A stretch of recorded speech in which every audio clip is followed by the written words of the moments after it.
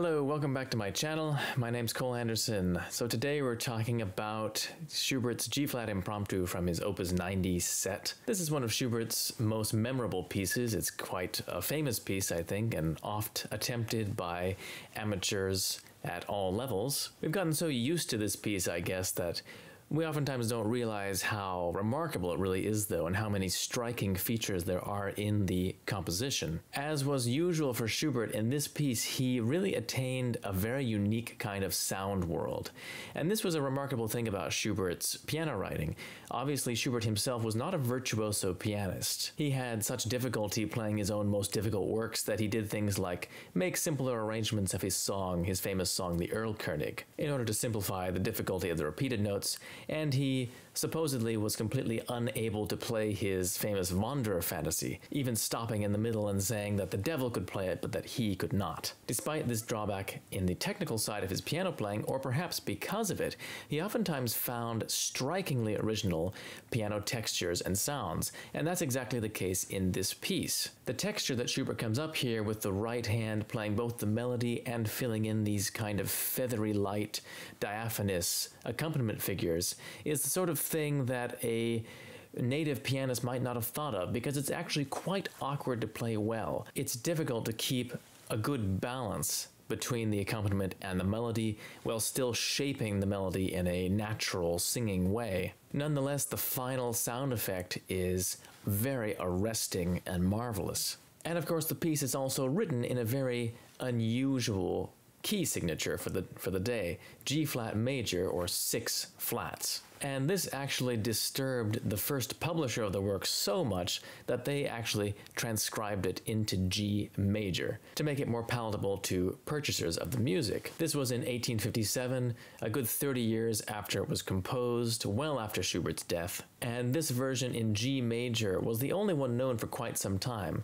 When Liszt made an edition of the work a few years later, he also kept the piece in G major and made a few alterations of his own to this piece and also the Opus 90 No. 2 Impromptu. And those alterations are kind of interesting. They make sense. Liszt filled out some of the textures in the Opus 90 No. 2 Impromptu, and in this G-flat Impromptu, he has a section where he actually transposes the right hand up an octave and kind of fills out the left hand with these arpeggios in order to kind of expand the texture and vary the sound. It's quite interesting, but I think it kind of detracts from this rapt, almost religious mood in the original and kind of trivializes the music a little bit. Still, worth looking into if you're interested in doing an alternative version of this piece, since I've never heard anyone play it before, and it is actually quite interesting. Of course, transposing the piece into G major makes a lot of problems. One of the problems, of course, is that Schubert had a key scheme in mind when he wrote these impromptus. So all of the impromptus, all 8 in fact, both in the Opus 90 set and in the Opus 142 set, are in some kind of flat key signature. And it's not certain if Schubert really intended these impromptus to be played as a set. Certainly they're very effective if they're played alone, and they can be played as a set. People do that sometimes.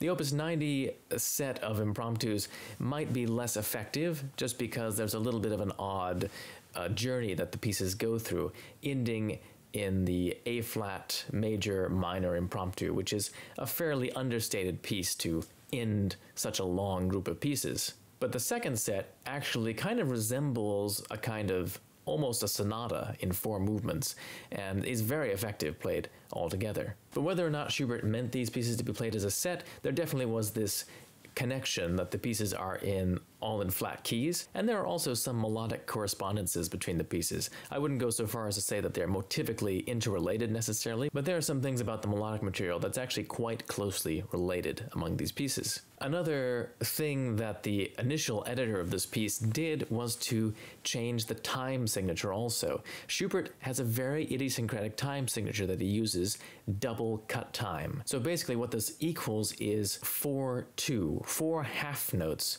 to a bar. So why does Schubert do this? And why in fact do composers actually use this indication for cut time anyway? What is it all about?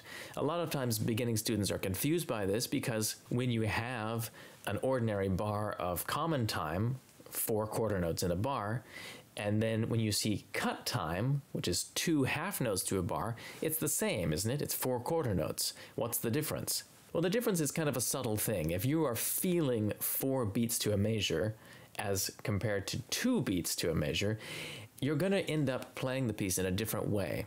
When you're only feeling 2 big beats instead of 4 little beats, your big beats, even though they're slower beats, you're probably going to feel like you're playing in a more flowing, faster tempo. That's almost always the result. And that's really what composers were going for when they used these indications. It was supposed to suggest that the tempo was more flowing, a little bit faster perhaps, and that the performer should be feeling the music in larger groups.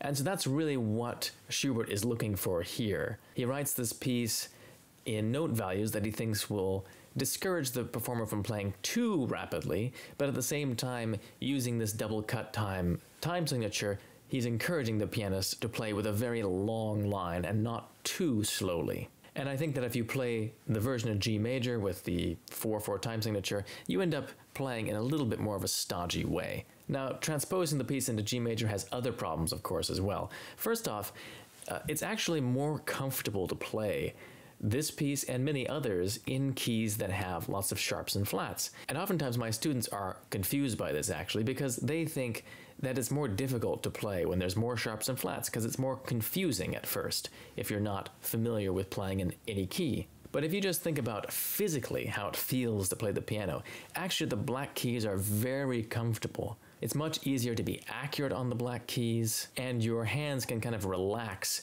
into a more extended, natural shape, instead of having to have this kind of very curved position of the fingers, which is necessary when you're playing on a lot of white keys. This is the reason that Chopin always taught his students to play in the key of B major first, because it's the most comfortable scale to play. The long fingers all fall on black keys. This is also precisely the reason that Carl Tausig, when he made his transcription of Schubert's Military March in D major for 1 piano 4 hands, he transcribed it for solo piano 2 hands, he transposed it into D flat major for exactly this reason, because later in the piece he has a section where there are long jumps in the left hand, and they're far easier to hit if you're jumping to black keys instead of to white keys. There may also have been a consideration of tuning in Schubert's choice of keys. So if we assume that he was writing for an instrument that would have been tuned in a non-equal temperament, then G flat major would have had a very different character from